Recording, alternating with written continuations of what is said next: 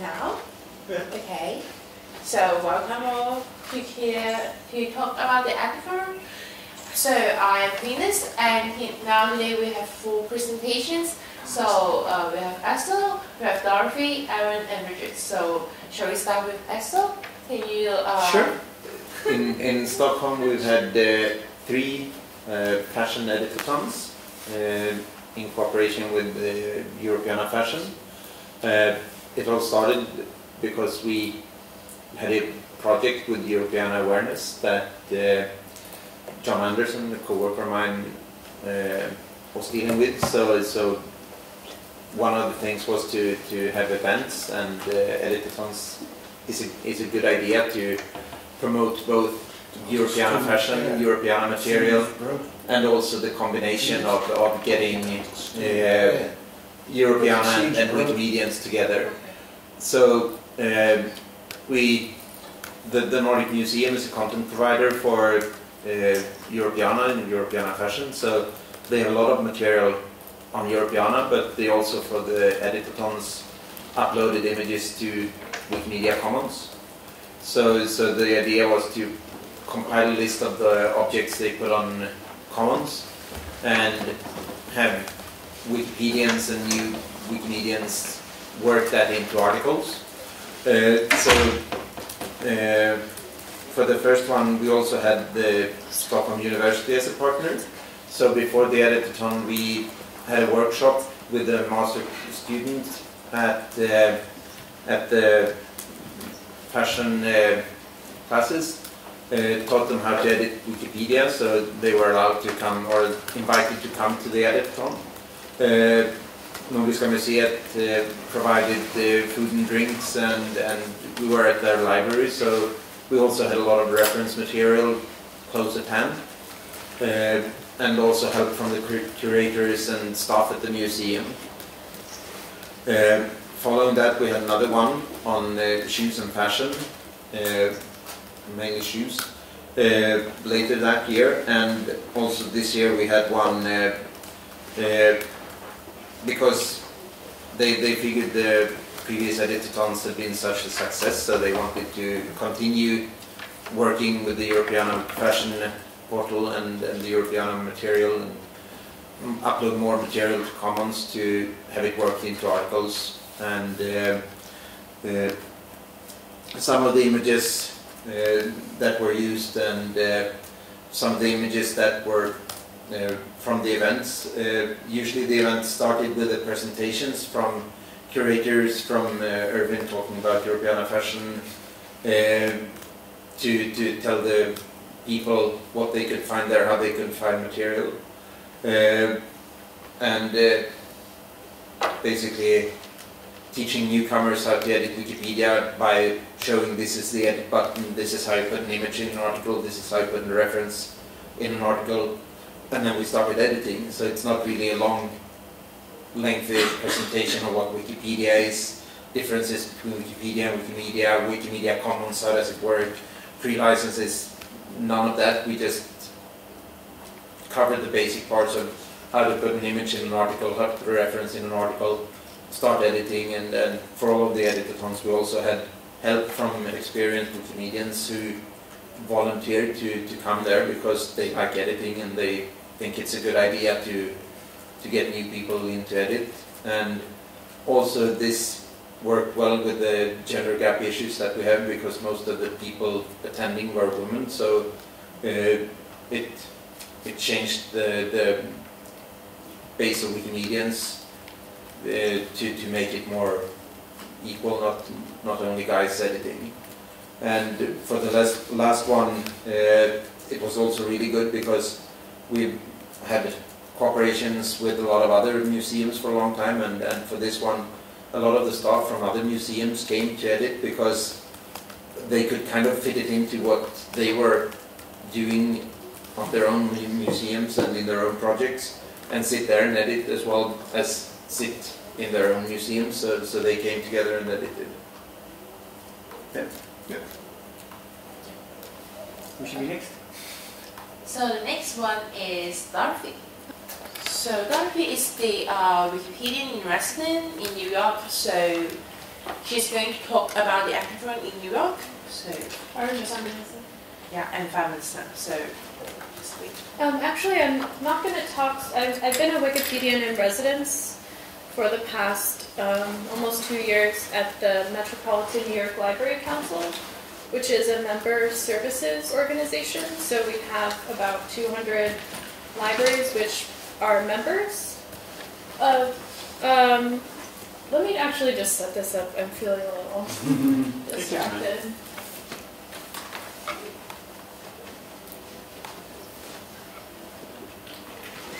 Should we ask from the people at the other side of the table how many have organized Edit-a-thons and participated in Edit-a-thons? There you go. Okay, okay, should be ready to get started. So here is the meetup page for our project. So I'm not going to be talking about my residency, but this separate project which I've been organizing, and they're the Global Art and Feminism Meetups. So we wanted to take on the gender gap on a big level, and a lot of Edit-a-thons are, they're really amazing and they're very specific to institutions, but to try to mobilize non-Wikipedia users to feel empowered enough to organize an Edit-a-thon with, maybe they're not Wikipedia experts, but really saying that anyone can organize an Edit-a-thon, and it can be seen as an opportunity for the organizer to learn too. So I think one of the, and this maybe has been a bit controversial in the Wikipedia community, because I've definitely seen, as we're doing this project, Wikipedians say, oh no, we need many Wikipedia experts to be at the Edit-a-thons and to be helping out. If we don't have Wikipedia experts there, it's not going to be a success. But on the contrary, what I've seen is people with little Wikipedia experience with enough resources and training can actually organize Edit-a-thons on their own and get started. So I'm going to show a few slides, but just to start things off, one thing that we created to get this working was, I don't know if there's sound on here, maybe no sound, but these introductory videos where we, okay, maybe YouTube's not working either, where we walked through people how to edit, and so we just did like these instructional technology sort of videos with, and it goes pretty slowly, but we have like a narrator, and this was one way that we sort of, you can see some shortcuts we sort of the edit page. were enabled new organizers to learn how to edit Wikipedia so they could teach it at events without necessarily being there. This could be as simple as so this is just like a quick citation. recap of that. The summary will appear on the history page for other users to easily assess. Okay, so there's that. I'm going to go back to my PowerPoint. I don't know how to view though. This is confusing. Okay, like that. Okay, so for the art and feminism events, we've been organizing them on International Women's Day in March, the weekend of March 7th and 8th. And this year we had over 75 locations in 17 countries, in New York over 200 participants, and I'm not going to go through all of this, but some of the big takeaways were over 400 new articles created and over 500 articles improved. So this was a project that really focused on scale and scaling up. However, I do, and here's just some examples of Edit-a-thons. This was in New York at a sort of hackerspace gallery. That's me in the middle. This is at the Museum of Modern Art. We had around 200 people come. This is also the Museum of Modern Art. This is in Madrid this year. Participants joined and edited about African women. We really emphasized people bringing books and trying to scan or get images as well. Here's Banff in Canada, Midlands, Canada. This is in Montreal. University of Southern California, San Diego in Southern California. Can't remember where that is actually. That's in Lima. Madrid. There's another one. There's more images online, but it was really amazing to see a lot of people new to Wikipedia decide they wanted to host these events because they were interested in the gender gap. And we also kind of framed it to an art audience in particular. So we had a lot of art galleries and artists that wanted to learn. Just some takeaways as far as lessons learned and what we could do better, and in the nature of trying to be self-critical. I think that this project perhaps was a little too big to handle, and I'm interested in kind of scaling back. And I say that because I'm really interested in the idea of global edit-a-thons, where they're issue-based and we have many nodes participating. It's really good for the media. It's really good for people kind of seeing the network that Wikipedia could offer them globally. And it's really good just for collaboration. But also, as organizers, it becomes a beast that could be too big to handle. Just because you really want to make sure all the events have what they need as far as training, but also health, food, so distributing funds. We did receive a grant from the foundation to distribute funds, but when we had 70 events, just logistically distributing funds to all of them takes like an immense amount of time. And then documentation and reporting. So I do think that we need to think really consciously about scale, and also how the reliance on local Wikimedia chapters to organize these events.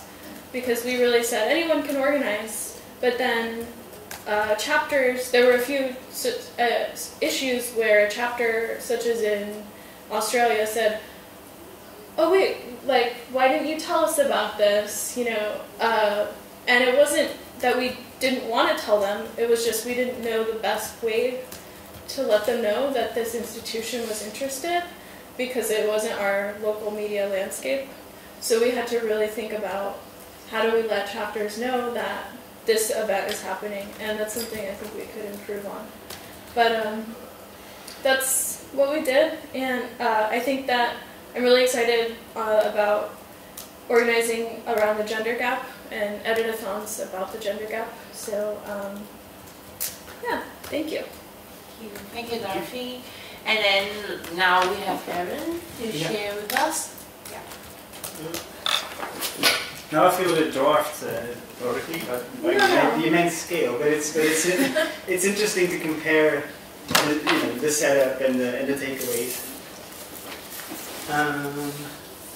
The slides are a bit self-involved, but I try to sort of jump through that and get through the lessons learned, because that's what we're here for. So Europeana Fashion was, as you heard, so Axel worked on Europeana Awareness, Brigitte was working on Europeana Sound. So these are all these satellite projects around Europeana that we do from our own institutions. So Brigitte and I work at the Netherlands Institute for Sound and Vision. We're an audiovisual archive, the broadcast archive here in the Netherlands. And because we had been doing GLAM-WIKI projects in the past, we participated in this project to take on another, that specific role, being to set up the collaboration. And so we were looking at different ways of getting these museums, most of which had no experience in working with Wikipedia volunteers previously, to have them collaborate with Wikipedia.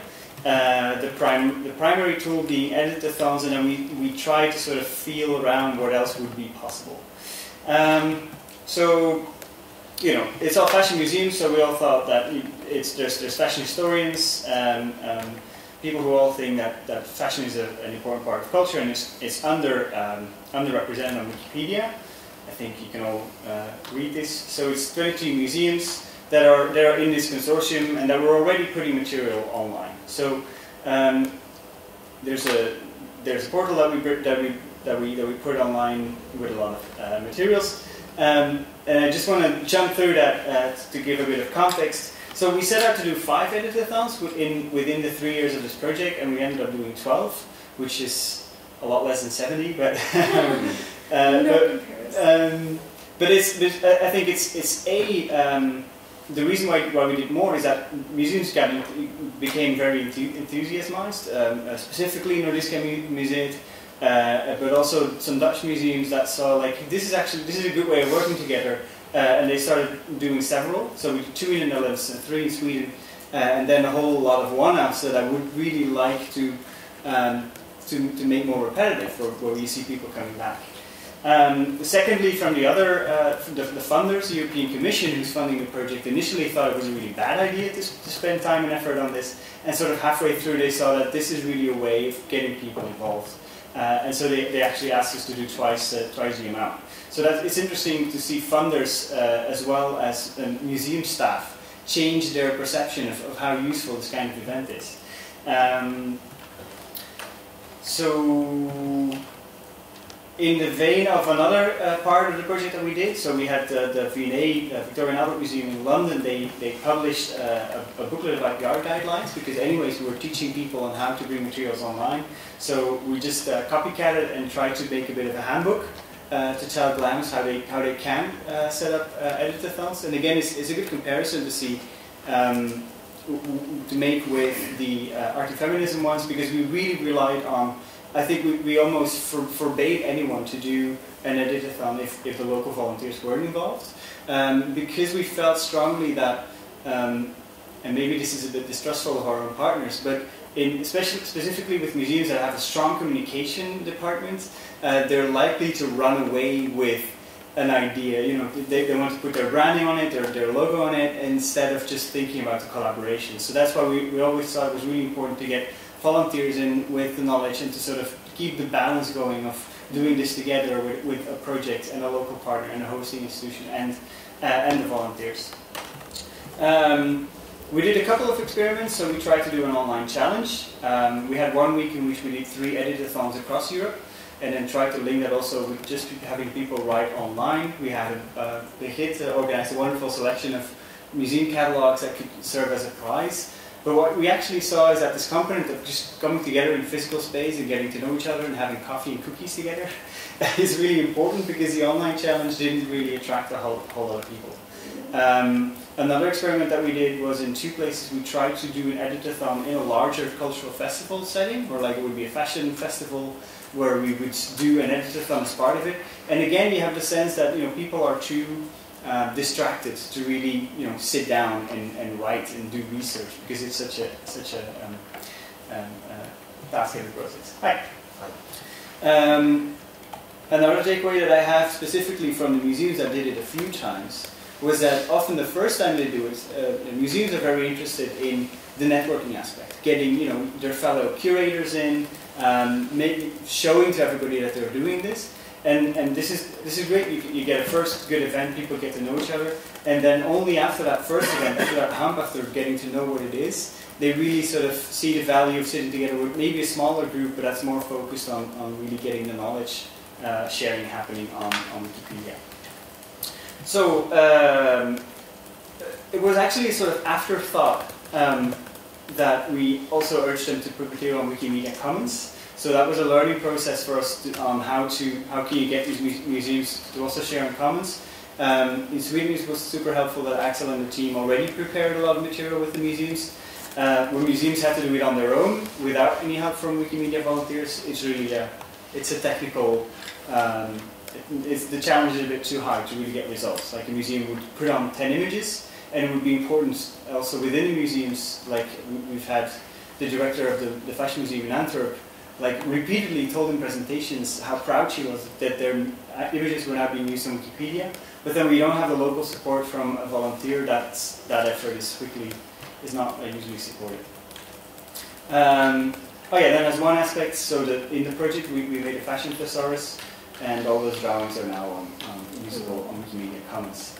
And then I want to make we're also awarded with an award from the American Association of Museums that I'm pretty proud of. I want to make 2 more comparisons with your project, and I'm going to hand it on to Brigitte, which was one, the gender gap. It's funny because fashion is traditionally seen as something that women are very interested in. We've had a lot of discussions internally about, can we position fashion edit-a-thons as something that would attract more women. I've had colleagues who were vehemently opposed to it, saying it's discriminatory against all the men working in the fashion business and the men interested in it. but of course, it still is interesting to see a bit of a gap between the people that participate and maybe Wikipedia volunteers. And then I really like your YouTube site. What Romain did from Wikimedia Netherlands was build this template that's called WP Start. I'm not sure if I'm going to find it like this, but it's a really nice walkthrough as well for an event like this, where people are really being helped with filling out their details. So this is what it looks like, and this was coded by Romain in just a day or something. Like, do you have an account? Here's some help with creating an account on Wikimedia. Are you logged in? And so it really helps. We only got to use it later on during the game, but then sort of immediately you get to go through a series of templates in which you also gather the information that's needed. And just as your headache, I think I spent 2 weeks on getting all the reports back from everywhere and getting the results in. That's so necessary to show your funders how useful it is. So that's a bit of my story. Do you think you need use your project here to share with us? So, it's on this desktop. Yes. So, Europeana Fashion ended last month. Yeah. And based on the success Aaron already explained, while writing project plan for Europeana Sounds, we at Sound Vision also took the task upon us to host the Edit-a-thons for Europeana Sounds. So I'll tell a bit about that. So I will very quickly say what Sounds is. Well, actually, it's kind of Europeana Fashion or any other project, but then with the sounds, which include lots of music, classical music, popular music, but world and traditional music, but also languages and dialects, oral history, soundscapes and nature sounds. So it's quite broad, and also in its forms. It's of course sound, but also videos of bands playing, also photographs of events or performances, and sheet music, but also photos of the venue in the collection. And the goal is to double the amount of sounds in Europeana to 1 million items, or more than 1 million. We do that with 24 organizations in 12 countries. And we have with the Edit-a-thons we aim actually on enriching and participation. It's a kind of a different way as it was in fashion. We really want to give users more context about the archival material. So putting it on Wikipedia gives someone who wants to find information or wants to know more about the archive or find it in a better context so they can understand it better than sometimes in our own website or in the archive of an institution. That's how we aim to do it, with enriching it, and we wanna, as a goal, have 5,000 sound-related lemmas to be enriched, which is quite a high number, and we're gonna do that. Well, the plan says with 6 edit-a-thons, but we're gonna try with 8 or 9. And we actually hosted just one this moment. The upcoming year and the year after that we will host the others. And this one was actually at our own institute, Sound and Fiction, and it was about bird sounds. We had just 12 participants, and we had like 35 sounds edited, 2 articles, and 20 new ones also on the Wikipedia Commons. And what, for me, it was the very first time to organize it, so it was really a lot of fun. I saw her do it a lot of times, but also helped them a bit with emailing the people. And the big step first is which collection are we actually going to use for the Edit-a-thon, which was kind of, in the time frame we had, it's a very simple thing. We did bird sound because it was there, and we could add a few new ones, but most of them were already on Wikimedia Commons. But then the question was, okay, but then we need to find those people who can actually tell something about it, because we, from our institution, don't know that much about bird sound. So that is also why we ended up with a very small group. But those were the experts. They really wanted to do it, and they had a lot of fun with it. So it was a very good day, which is also when we started to do this, okay, what do we all need to do, and what do we do? So I used the fashion handbook to already know a bit, But in the end, organizing it was way easier than I thought. So I think that is actually the key thing. When you hear it, it's kind of a lot of work, but it is actually organizing it like any other events. And the plus is that you can involve a chapter or other experts to really, they have all the information, you just need to bring it together. So I really liked how that worked and that it was actually kind of easy and fun to do. There was a lot of energy, and we got a few experts also giving presentations. So which made actually, we had a whole day, but it was so little time to actually do the editing, which is actually where they're coming for. So it's like, how do you make the program that gives enough information, but also has enough time to really edit. So that's actually my experience from the Edit-a-thons. We are in contact with 5 other projects in Italy, Greece, United Kingdoms, France, and Latvia. And we're really looking forward to hosting it the upcoming 2 years. So thank you for all of you sharing with us. Is there anyone of you who would like to raise a question here? Is there any question you want to ask? Yeah, sure. I was quite interested in the, I run I'm kind of nominally in charge of the Edit-a-thons in Ireland. All the Edit-a-thons. Yeah, pretty much. We're only, we've been going since April last year, and we've become a user group since December, January.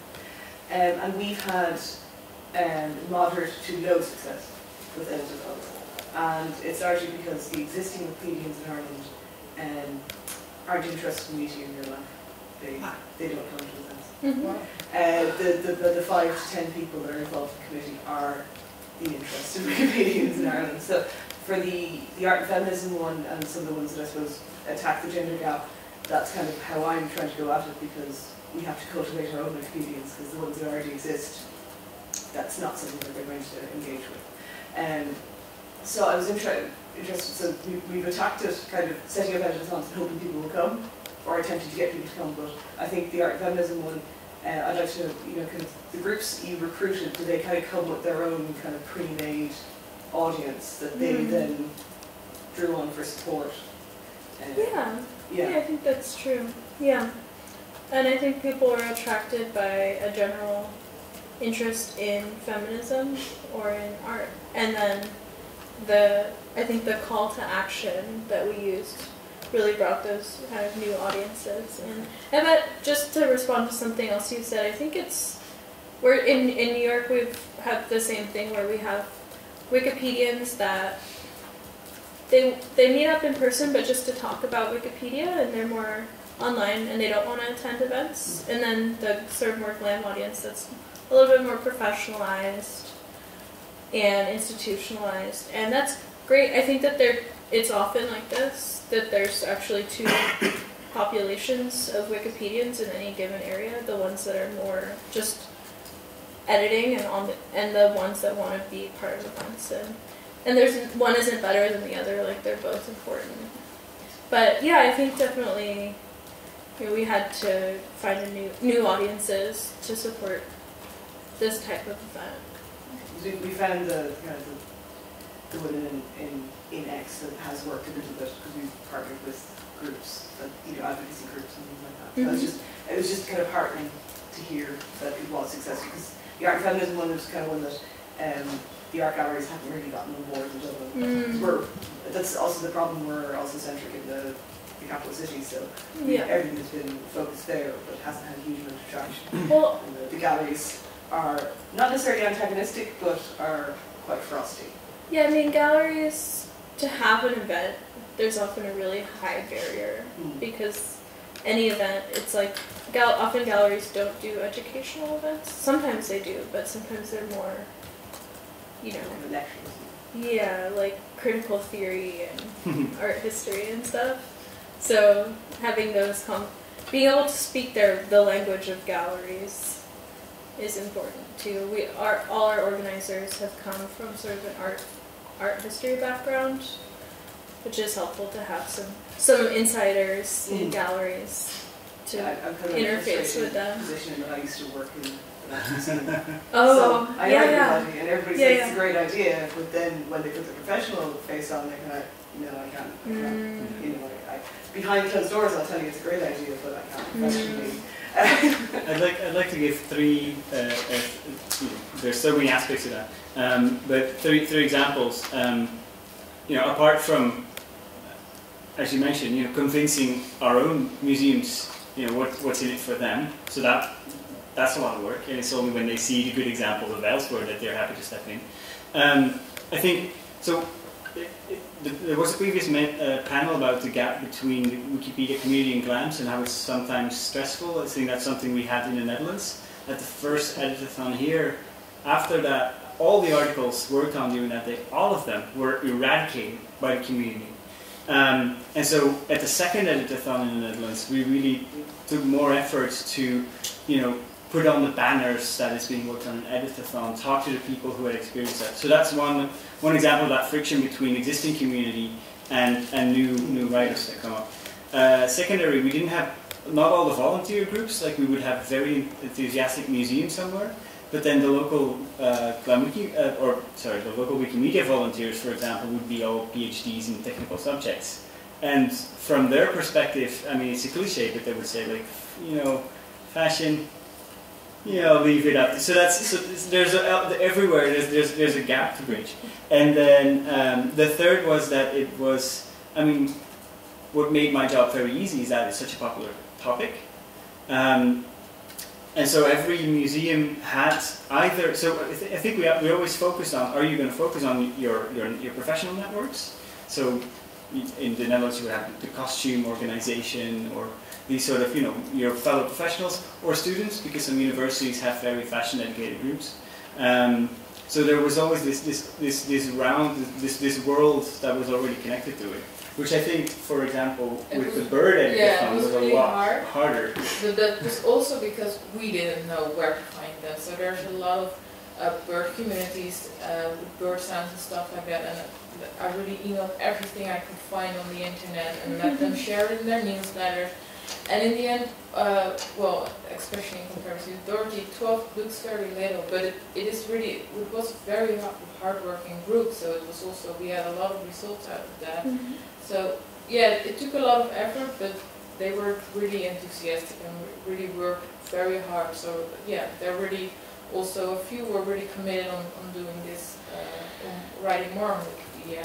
That I think is maybe those kind of versions. You know, with fashion, I think some of those people will not write again. And yeah, these were really interesting people with a lot of energy for it. I wonder, are we in open question time now, or is there no? Okay. I had a question for everyone, anyone that's organized an Edit-a-thon. What? Because you can ask a question. Oh, do you want to ask a question? Yeah. Yeah, sure. Like maybe few points that you consider to be technical points. You consider to be must do for Edit-a-thons.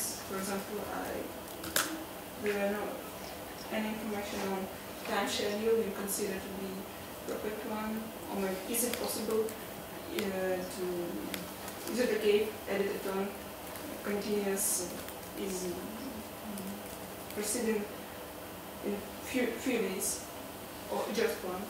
I think Inaki and Dorothy probably has the same experience where you know, we always came up to the museum and said, well, we think this is what you should do, and then they would look at us and say, well, I think a day is really long, I'm going to do half a day.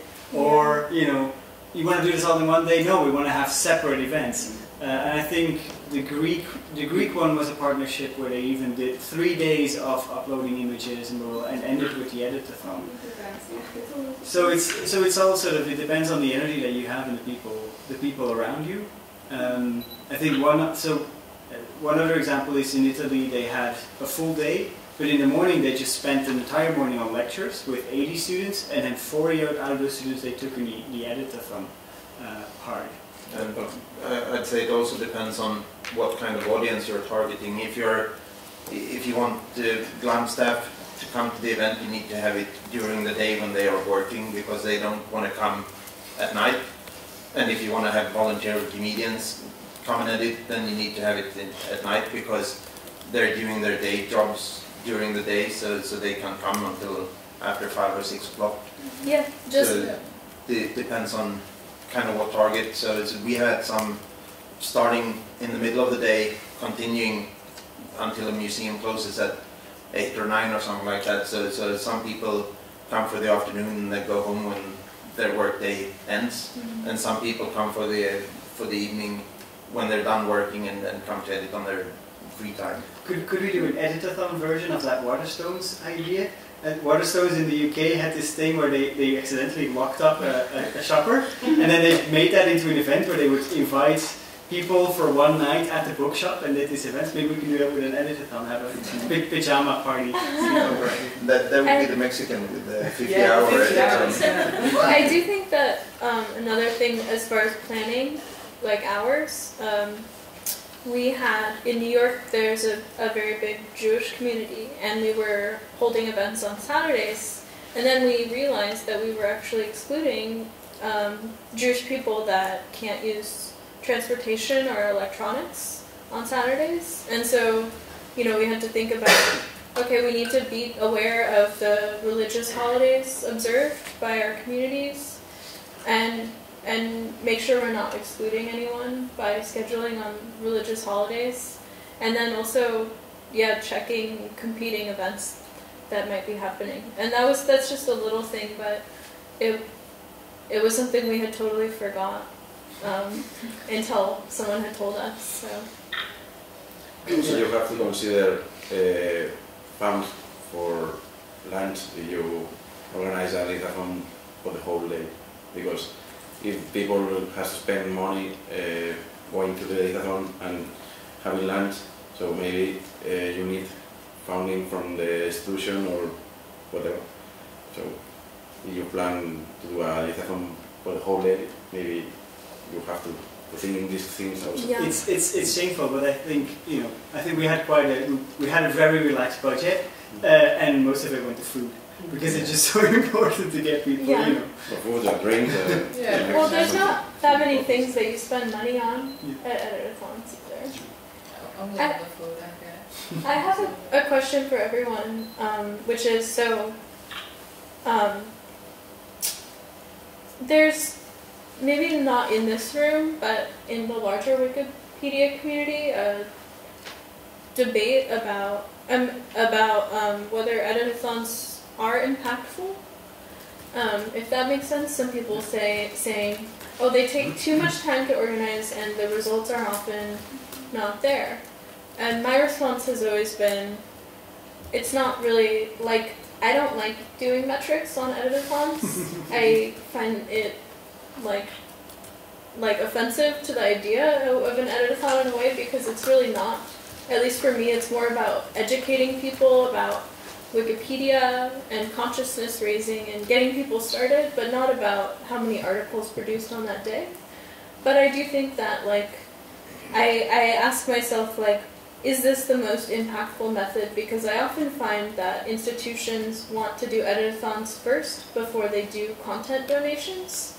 So to me, it's like a way of kind of getting them interested in Wikipedia, so then maybe we can ask them for a more substantial image or metadata or content donation. But then, it is a pretty intense amount of work, especially for volunteers to do, because it's reaching the point of pretty professional event organizing where I wish I could pay volunteers to organize edit-a-thons, because often it's weeks of work, and I just wonder if anyone has thoughts on that, on those things. Well, I'm quite against edit-a-thons supported by Wikimedia chapters, because you must see what are you interested in as a chapter. You must look what are you interested in as a volunteer, what are you interested in as a chapter, and finally, well, what is the museum interested in. And if you put resources in, like the time of volunteers, the time of Wikimedia staff, and maybe even money, you must ask yourself, what are the results? Are our goals met? And our goals are not met if staff members of the museum are trained in anything. It's not our business. Our expectations are not met if people write one article and then the Edit-a-thon is over. Often those articles are not really that impressive, whether you have GLAM staff people or students at a university. So investing time to educate a person how to write a Wikipedia article and then they write one article or less, that's just a waste of your resources. So I think if you really want to have Wikipedia lessons in what manner ever, you must be really filtering what people let into their lessons. If those are GLAM staff people, they like to go to an edit-a-thon, I hate this word, and they, well, it's a nice afternoon. Yes, it's fun, yes, but of course they will not go on having a new hobby at Wikipedia. Writing one article is cool, you can show off with that. People are interested. I want to write my own article. Why do they want that? Well, they want to show off with it. And of course, they don't write a second one. They would be a stupid nerd if they do it. So, filter that. Don't waste your time on people who will not go on with editing. And you already know it in advance. Like with students who just want their credit points. I don't blame them. But we are not volunteers, and we are not the movement that has the task to educate students about writing skills, not to plagiarize. That's the task of the universities. So what is the I'm a little win-win concerned situation? about how cynical a view that is, though, of the general audience and No, it's Wikipedia. not. Sorry, I'm a skeptic. I'm not a cynic. Okay, well, I'm hearing cynicism, but I appreciate the nuance there. I do agree with you that I think some people who participate, or maybe the vast majority of people who participate in edit-a-thons, likely won't be long-term or major contributors, but I don't necessarily think that that diminishes the value in exposing them to the possibility of contributing at a later date or having a better understanding of what Wikipedia does and is capable of doing. Maybe I'm just naive or optimistic about it, but it sounds a little like the idea of wasted time is difficult for me to understand. It's okay, but who is interested in what you just mentioned? Who is interested in that? Yes. I don't know. I think not you, but maybe, I'm not sure. Well, also from the GLAM's point of view, we're getting people used to our archive material. You know, those few people who are coming to an edit-a-thon will see that we have what we have in our archive, but also that we can share with other people. So for GLAM, even if they're not writing that much, for us it's very important to see the way we want to open our archive. Yeah, that's an important distinction. So for GLAM, the goal is already quite different, I think, for Wikipedia. You're showing that to what people? Sorry? You're showing that, the GLAM museum is showing that the archives content to what people? That depends on the goal of the edit-a-thon. You know, it is a participant of the edit-a-thon, and I think every archive has a different target group they want to have in their house to show what they're doing and make that connection, that networking part. For GLAM, that is I think, very important. Good for you. My question was, what is it good for the Wikimedia chapter? Possibly, it is an occasion where Wikipedians see that you don't need new people. Maybe it's many editors have a lot of Wikipedians already. And they go there and maybe they say, oh, there is content I could use. Okay, but that wouldn't make the need for an edit-a-thon. You don't need to teach people how to edit if they don't edit later. If you want to teach Wikipedians how to use your content, okay, do something about that. I have another example. Within, I mean, there's many sides to it.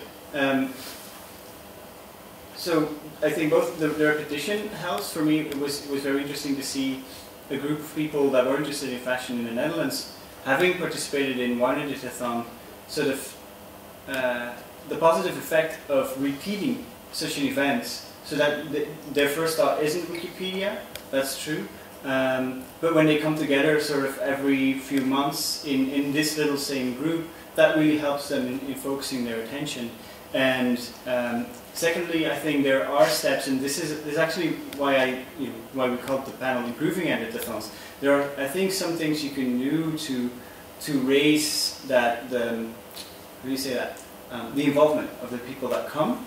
And a very simple thing that also Romain, it's a pity he's not here, Romain did after the last one was simply emailing everyone who came afterwards with a nice little email, sort of breaking down what everybody did and say, well, this is, what you did there was good, could you please, so that people sort of, guiding them a little bit towards the writing process. And I think such like little things could help keeping people involved, and even though they might never become full Wikipedia editors, have a bit more of an involvement in what it means to share knowledge on it. For example, we send we leave a message, a template in discussions of people who participated in an edit-a-thon, and we invited them also to keep writing at least 1 month about this topic, and we track this contribution. So the metrics are not only about what happened that day, but also the whole month. So because at that day maybe it's more a workshop for new people or non-new people, but and then they could write at home. I can't previously know if these people will edit or not, but if 20 people attend the edit-a-thon and 5 or 4 people keep editing Wikipedia, for us it's okay. So did I understand you have the numbers of the month? Sorry? So you track the people, you have the numbers, how many people kept editing during the month after the editing? Yeah, well, we have the table in each edit-a-thon page on Spanish Wikipedia. Okay, so 20 people were participants, and how many edited after the event during that month? Well, we have the whole contributions during this month. We don't know if the edit was done that day, the second day, or the 20th day. So, but we can track how the kilobytes were increasing or not. So if you need this bot, for example, to track edits, you can contact me. And you put the link on the internet? Yeah, but the bot is run by a member of Wikimedia Spain, and the code is not everywhere. So he has the code, so he can share this tool, but I can't share any link that moment. So sorry, but you can contact me, or I can leave a message in the other part later. And also about what happened after an edit-a-thon. Well, Erwin contacted us, me, and I contacted other members of Wikimedia Spain, and we organized an edit-a-thon in European Fashion edit-a-thon in Madrid. And then that museum will have an Wikipedian residence after this experience. So thanks to this edit-a-thon, now there is a museum with Wikipedian residence. So maybe we create also links, not only for editing, training people, also creating links and. Actually, if you have from 20 participants, 4 people who continue editing, that I would call that a huge success. Because I would not expect that to raise in a 2-figure percent. All right. So I would rather think that you might get 1 from 20, and then you would be already within the success group. So we're saying those 4 people become regular editors. Yes, that would be a huge success. Yes, it would be, but is it so? Yeah, but I think that the point that's also being made throughout is that there's the metrics part of it, but there's the different ways in which it impacts not just new editors, but it also it impacts existing editors who may discover fields they didn't know about. It impacts the the GLAM organization that might have a closer collaboration. It has its side Basically, effects. that's where I don't agree with Sika. As a matter of fact, I think his points are valid. Although sceptical, but I think your points are valid questions to be raised. There is another thing, and that's another phase I would like to. We cover, in any case, we can't leave it up to education to bring people to Wikimedia. So it's not about their writing skills. It's not about. It's about getting interested in contributing to knowledge, in my opinion. And if you don't tell people, oh, you can do that, they will do it. It's like, to me, it's like sports. If you don't tell people that they can put planks under their boots and sticks in their hands and go down slow at huge speed, nobody will ever do this. And so I think that if we don't talk to students and to pupils in the later classes, in what's now called third grade, which is 15 to 18 years old, if we don't talk to those people, we will see what is happening, currently happening. Teachers who say, you can't use Wikipedia. Professors who say, oh, you can't use Wikipedia because I can't publishing it. Because that's the reason. Yes, that's the reason behind why you have quite different teachers. Well, you have quite, but those voices will remain, and you will have the pupils who come up with an article of Willem de Zwijger, first king of this beautiful country that hosts this conference, and they will put in, he was an asshole. Well, that's the thing about it, bringing it to the question again, what is an edit-a-thon? Why I don't like the word, do you mean Wikipedia lessons or do you mean an information event? So be very clear about that. Information events can be very great, but don't teach Wikipedia to people who want it. I've tried to make the distinction in the events that I organize between a public edit-a-thon and a behind-the-scenes, I call it edit-a-thon, which is a training. It's really a staff training that you do with an institutional group, and it can be in multiple departments. So the structure of outreach that I've done has been email, the director of the archives, director of the library, like the people that you think might have an interest in Wikipedia. Send them a general email about opportunities for collaboration and suggest internal behind the scenes staff training. And then usually the next step for me has been meet one-on-one with whoever responds, or maybe and then discuss Wikipedia in a more general way. And the most logical step has usually been, then let's do an internal staff training where we invite everyone that's on the staff. And it's usually people across the departments in library archives, curatorial, sometimes external affairs and publicity. Those are people you have to watch out for, but invite them. And interns, okay. So you could frame it as an edit-a-thon, but the purpose is to train staff, but really, at least for the way I've seen it, the purpose is not to get all the people that attend editing, but actually, for me, it's a success if one staff member keeps editing, because then you've created someone on the staff that is basically their internal Wikipedia residence, and is that you can communicate with in the future and is your point person at the institution.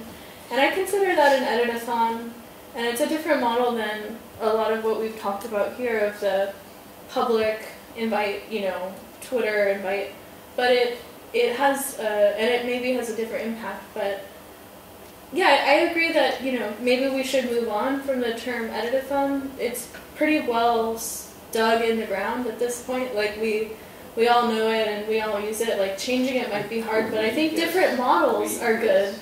Different models of, you know, reframing. You just gave me another look at an edit-a-thon, which I wasn't, which was not in my frame of thought. So, basically, I was thinking of getting the general public. Actually, you say the contrary. Keep the general public out. Well, it might be a more successful formula. Well, what are you covering in those behind the scenes, whatever you want to call it? Are you showing them basic editing, or are you just walking them through potential uses? Basic editing and then case studies of what other institutions have done. Okay. Yeah. And then sometimes a talk about the Wikipedia community and culture. Right. Time for the session on staff training and coffee. No. Yay, coffee! Thanks everyone for your Yeah. opinions.